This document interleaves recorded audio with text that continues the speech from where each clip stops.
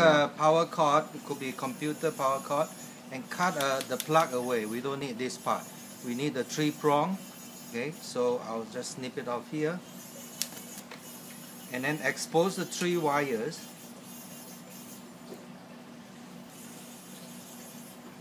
So these are the raw material that you need, right? You need a wire clipper, wire cutter, and then you'll see here there are 3 wires here. So what we want is this green wire. Green one, okay. These 2 are not in use. So basically what I'll do is I'll just cut it away. Cut it away? No. Yeah, we're going to tape it so it's safe, right? Yeah. Bend it down like that. And then expose the wire in the ground wire. Usually the green and the yellow color are the ground. Green or yellow. Yeah. So we're going to expose this. And then we use a black electrical tape to cover all this.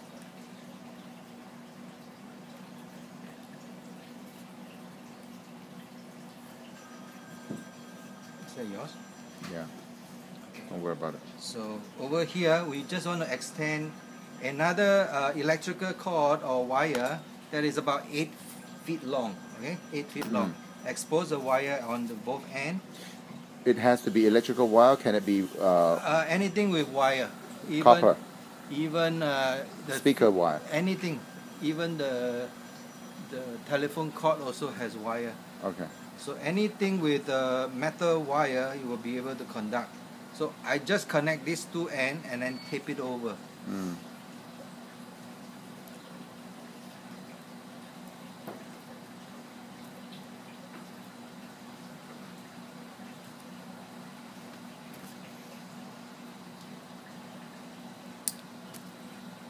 Okay, so now you can plug this in, and then this will go all the way to the other end. To the other end. Which you want to put a copper band. So what I do is I tape it over like that. I don't even need to drill hole. Bend the end of the wire a little bit so that you will catch inside the black tape. Show you how I do it.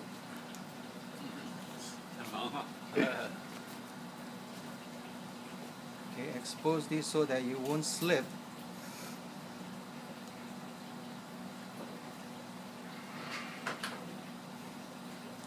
Oh, like that. Okay. Yeah, so you won't slip when you pull it out, right? So what you want to do is tape it down. You just need to have a contact. I'll make sure I contact not on the white barcode. Okay. So just tape a few round, cover the whole wire.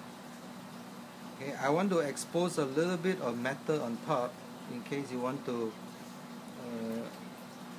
touch your skin contact too. Okay, so this one here, the end, you can just put into the last finger. Okay, I have another one that is bigger. Now this one you can put it into your index finger, middle finger, or the thumb, and just for contact purpose, right? So this is now complete. See, the reason why I want to use a 3 prong is because when you plug this in, these 2 are not in use, okay? Because they are being taped up. Only this is ground. And then this is in and this is in your finger, so your circuit is complete. Now this you can plug into your extension cord also, which you don't have to on because the ground is always on. It's always on, yeah. And then one more thing I want to show you, there's a tester, connector tester, okay? So when you bring your thing here, when your plug is grounded, this will end up as 2 red light here, 2 orange light. Means the ground is grounded. It's red, the red is on. Tester. So if you have one in the middle, it means the ground is open. Right? So you need 2 lights, then it says correct connection.